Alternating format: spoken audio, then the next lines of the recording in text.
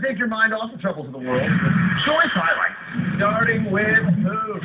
Celtics hosting the Thunder early first quarter. Shaquille O'Neal getting back on D when he suffers a slight heart attack. You can see the grimace right there as the heart's blood supply is interrupted. Fourth heart attack of the year for the big man. He played through it. Later on, only 2 chambers of his heart still working. Shaq still comes down with a rebound, starts the fast break.